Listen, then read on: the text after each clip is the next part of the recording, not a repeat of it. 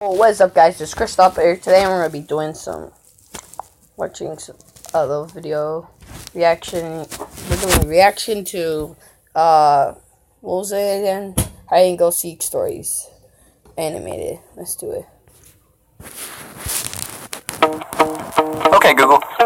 What's a good substitute for butter?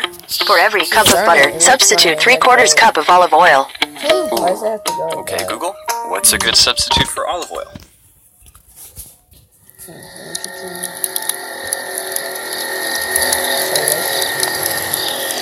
Bye.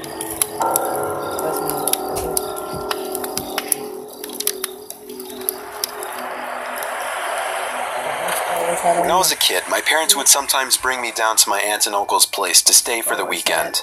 Mainly, I'd spend time playing with my two cousins who were around the same age as me. They lived on a small farm with plenty of open space, and we could run around doing pretty much whatever we wanted. If we thought we could get away with it, the three of us would sometimes cross over to the neighboring farm about half a mile away. It had been abandoned for decades, with a scattering of derelict buildings and other structures still standing on the property, just begging to be explored. This was of course a gold mine for three adventurous young boys such as ourselves, especially after my cousins told me stories about the deaths that took place in the house. It was pretty classic fare. A man goes crazy, axe murders his entire family, hangs himself, returns every night as an angry spirit looking for new victims. Good, grisly stuff. Even at that age, I knew they were probably making it up, or at least embellishing old rumors. But seeing as how the setting lent itself so well to such tales, I allowed myself to buy into it.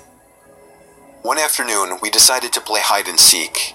When it was my turn to hide, I ran off for a flimsy brown barn that had living quarters on top, and climbed the stairs looking for a good spot. There was still furniture inside, and personal belongings lay scattered across the floor. I maneuvered over broken dishes, tattered clothes, and crumbling books, eventually coming to a small room with a closet. Jackpot.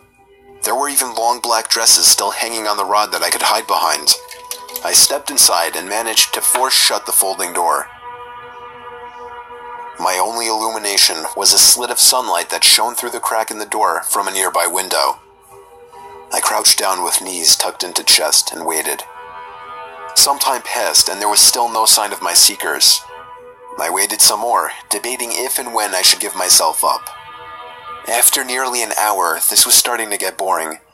My head drooped. I woke with a jerk. It was pitch black.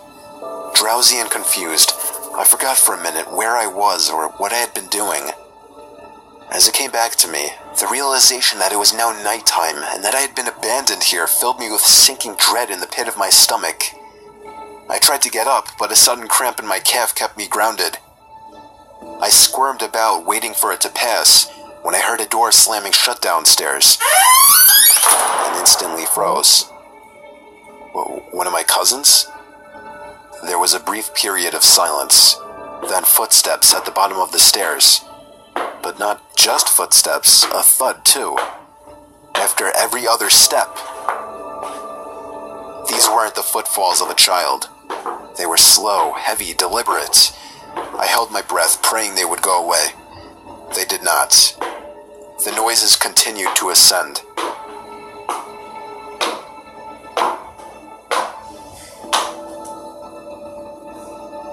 After another moment of silence, the walking resumed. This time, along with a steady scraping sound, like something heavy being dragged across the floorboards. The footsteps made their way through the debris and wandered aimlessly through the various rooms. I thought I could smell something faintly putrid. The constant scrape sent cold shivers coursing down my arms and back. My worst fears were realized when the steps reached the bedroom doorway. They got closer and closer, and finally stopped directly in front of the closet door. I couldn't see a thing. After an agonizing pause, they continued on, over to the other side of the room and out the doorway again. They faded away down the hallway. I waited for what seemed like an eternity. There were no more sounds now, and I was trying to build up enough courage to open the door and flee. Three things happened simultaneously just then. I was bombarded with a smell I can only describe as fresh roadkill. I heard raspy breathing behind me in the dark closet, and I felt hot breath against the nape of my neck. That was enough for me to hurtle myself out from the confines of that nightmare space, relying on memory and scant moonlight to navigate through the darkened house. All the while, I heard footsteps chasing behind me, closing in with terrifying speed. It was a clumsy, torturous escape full of trips and bumps and blind stumbling. I never looked back, at least not until I had burst out the front door and into the country night. And when I did turn around, I saw absolutely nothing. Oh. There were no more footsteps and nobody was chasing me.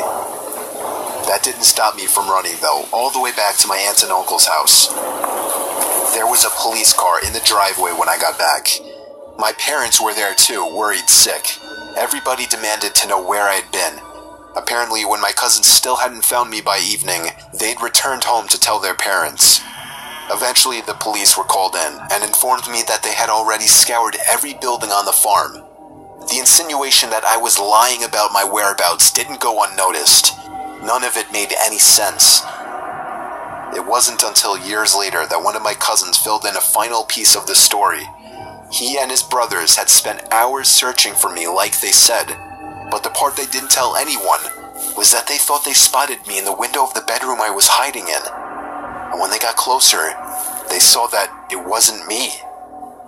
A young boy neither of them recognized was smiling and waving down at them and gesturing for them to come upstairs. That's when they ran back home. All of this while I slept in the closet.